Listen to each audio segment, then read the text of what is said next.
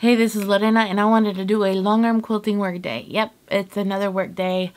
I've had several different types of work days, so I did like a job for a vinyl and for some embroidery, but today is a quilting work day, and I thought you might like to come with me. This quilt is a bit different than other quilts because this is kind of involves some of my embroidery work days that I've been doing. This client asked me to embroider several panels and logos on fabric to create this beautiful sweet quilt, and so come along and see my process, and yes, let's get working. Yeah, come on, let's go. All right, are you coming? You're funny. Goofy dog. Okay, I got batting. It was on sale. I have a whole bunch of king size batting. I got full and queen because I ran out of queen, and I don't like cutting up king size batting for a king or queen. So this is not enough. It's a cheaper batting, but it quilts really pretty. It almost quilts like a warm and natural, even though it's not a warm and natural. I haven't worked in several days because I've been doing different type of work. I've been working up here.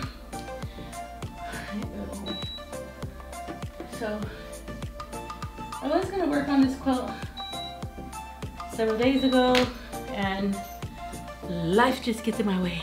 This is yeah, so warm and natural full size or Pelon. It says that it's 93% cotton, 7% poly.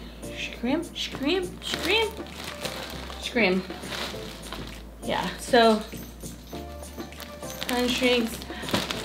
So it was on sale 40% off, and I got 15% off military discount, which was that. So I told the client I would have this done yesterday. Good.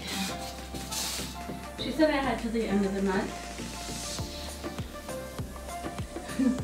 And today's the 30th, so it's kind of still the end of the month. I know. I'm cutting it close, but that's kind of part of my life right now. So I'm going to be quilting this quilt. This is a client of mine. Her name is Dee.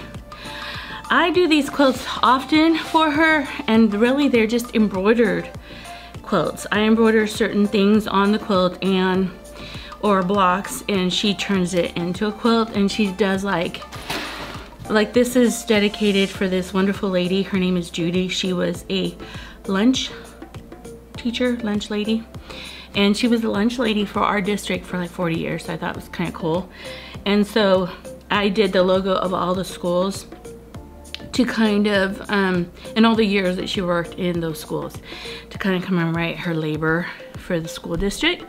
She's retiring apparently this year, so my lady, Miss D, wanted to make her a quilt top to honor her service. So let me show you. All right, she wanted a flower design on here. You know what kind of sucks about being up here? It's like my battery is going out on this thing. I should have gotten the other battery and I didn't. But now I gotta go pee-pees. So I'm gonna just get it ready. Try to hold it as long as I can. So if you can ever see me wiggling, you know why I'm wiggling. So yeah, I should have gone before I came up here. But let me get it ready. And I already picked the design. Why? There's no bobbin in here.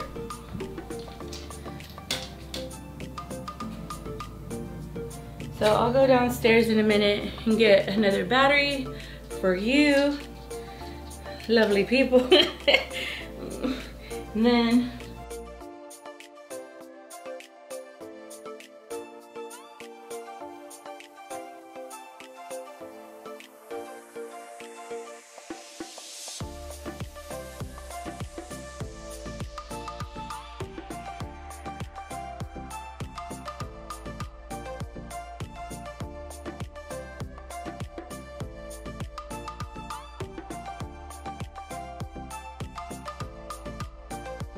So this is what the quilt looks like. It has like steel. I did logos for the school district here. Then Chicken Nugget Monday. Only like, she did, I'll get better pictures of this. Clemens, she worked there 25 years. Corbett, which is the middle school over here. And then she worked there 6. Pasquale, she worked there 2. And then it's like Hamburger Friday. And then I love the center, but we'll see it better. It says Mrs. Judy, 40 years. The school district that she did the work for. And then Pizza Wednesday Pizza. And then I love this logo. Rose Garden logo. Shit, that's another school. I think that's a little laundry. And so this is a sweet little quilt. So you don't have to be a piecer, you could do embroidery quilts.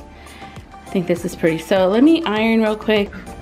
Be careful with red fabric that's connected to white. If you spray starch it, the red, if it's not washed, it could bleed into the white, and so we don't want to do that. So I just kind of like steamed it. This is the design I got. Isn't that beautiful? It's just roses. She loves flowers. And then she put roses in the back fabric. So sometimes picking a design is really simple. Find the fabric the client picked, and then find a design that has kind of like coordinates with. So it had roses here. So I got her for the quilting. I'm using a really light thread. It's a variegated. Ooh, I like it. Real pretty light, kind of variegated thread. So this is the beautiful thread. Look how pretty that looks. I don't know if you can see it.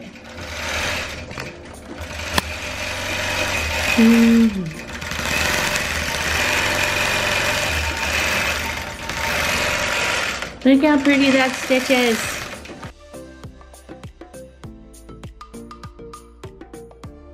I need to straighten that. Do you see it? Always look at your horizontal lines, because it looks straight from here, but then when you look at the horizontal line, so cat scratch, cat scratch it down. And sometimes it's something like so simple, right? But you don't want it to quilt that way. So let's see. It looks a bit better. Let me straighten it. Ugh.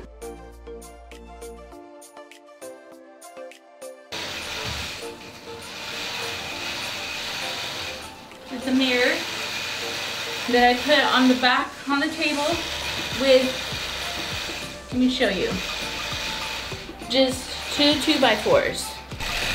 So here's the mirror, and it tucks in to the very edge area right here to the table. I should just get a new one. That one's gross, but this is what I have right now. I was gonna buy another one. I'm like, nah, have this one, it's fine.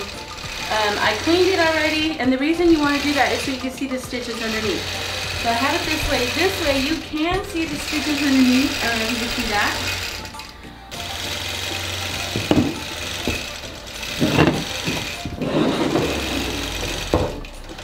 And it can go right underneath the long arm.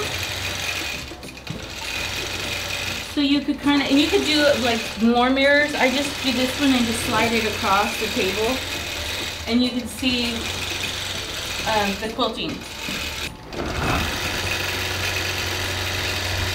It just kind of glides underneath the table, and when you look down, you could see, you could really see the quilting a lot better.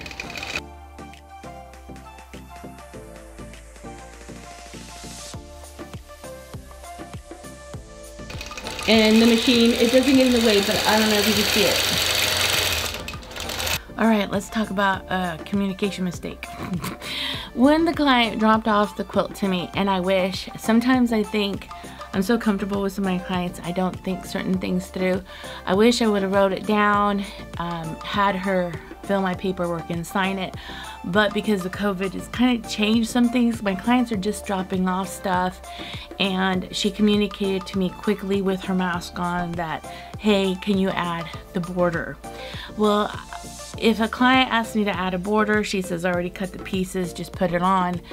Usually, you know, I know how to do borders. It's not a big deal. I don't ask any other questions. But assumingly, she told me in that conversation that she wanted me to finish the quilt completely, like she didn't want to deal with it anymore. And so if you add the border, you're still not finished with the quilt. So there's just like, anyway. So I went ahead and with the fabric that she left me, I added this beautiful, pretty green material as a border.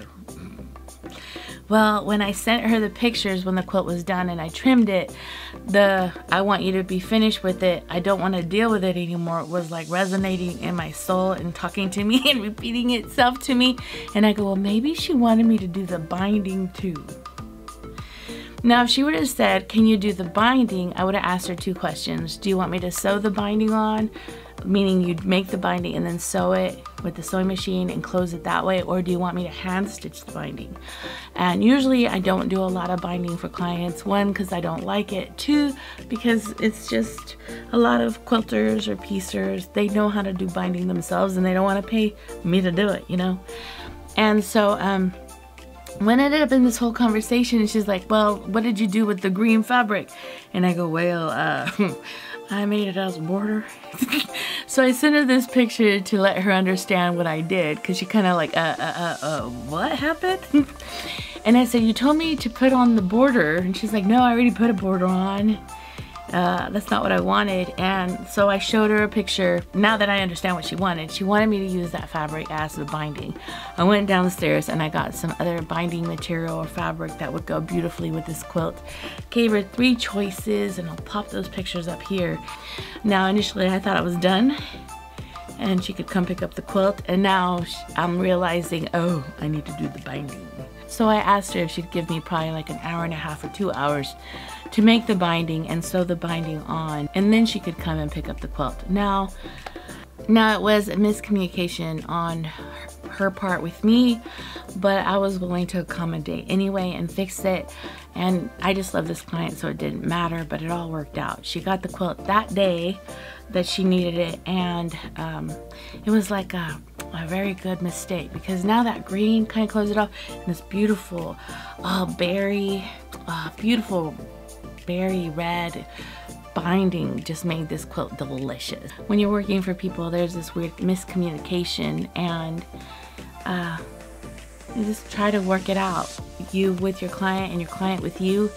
And my client really liked the quilt even with that mistake. And I appreciate you, and I'll see you later. Bye.